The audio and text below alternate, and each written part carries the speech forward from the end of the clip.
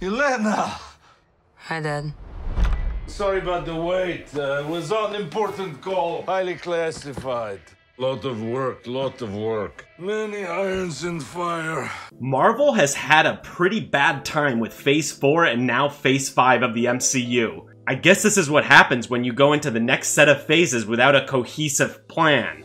Sure, Deadpool and Wolverine was a diamond in the rough, but it doesn't mean jack squat until we start to see genuine change. As was reported by Chris Gore, Kevin Feige has allegedly cleaned house over at Marvel Studios. So we're all waiting with bated breath to see what's next. And this week, the first Thunderbolts trailer dropped.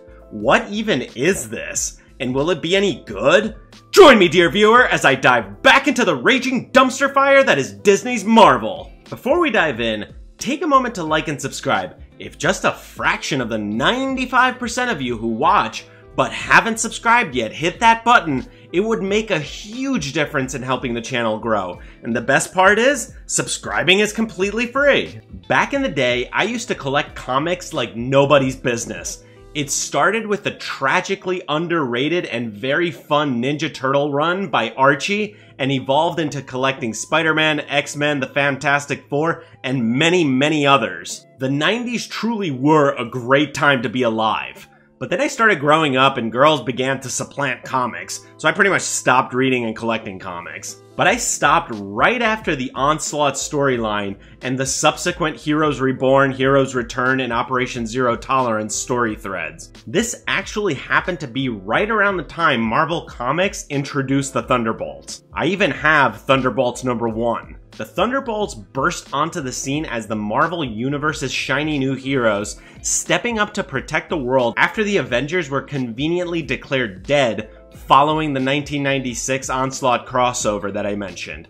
But just when readers thought they were in for a fresh start, the final page of their debut issue dropped a little twist. The Thunderbolts were actually the Masters of Evil in a clever disguise. Marvel really nailed that surprise, didn't they, in the MCU?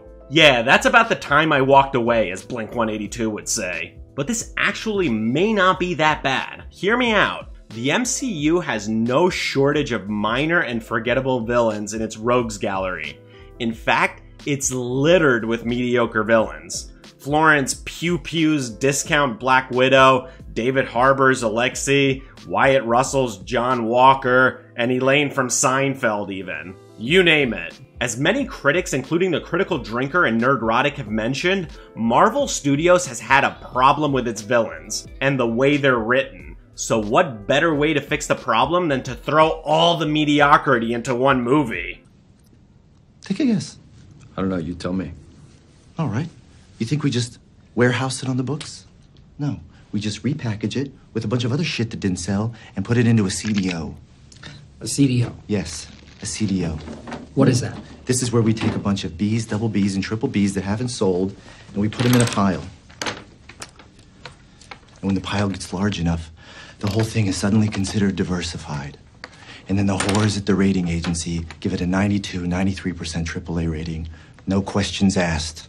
Yeah, wow, I guess history does repeat itself. Like in real life with failed mortgage pools, combining failed and mediocre villains into one package may not be the best use of resources. Essentially, no one saw Black Widow to know Florence Pugh Pugh's and David Harbour's characters. The Black Widow movie wasn't widely released for a considerable amount of time, like all the other MCU movies. It was also released during the pandemic when absolutely no one was going into movie theaters. And it also utilized characters from Disney Plus, shows that no one watched.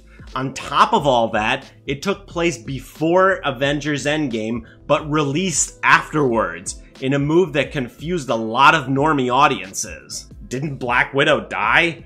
Yeah, you know what I'm getting at. Rather than figuring out how to make a compelling villain who is fun, like say, Cassandra Nova in Deadpool and Wolverine, the writers and producers decided to go back to the dry well and give their failures one more chance.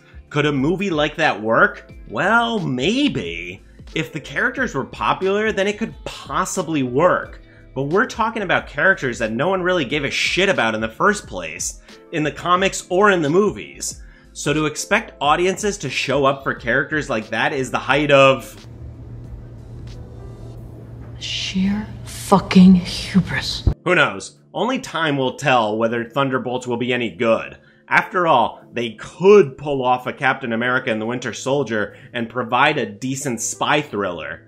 But what do you guys think about all this? Do you think combining mediocre and forgettable villains into their own movie will work? And where does Marvel go from here? Please do let me know down below in the comments, and as always, hit that like button, ring that notification bell, and smash that subscribe button, and I'll see you in the next one. Okie dokie.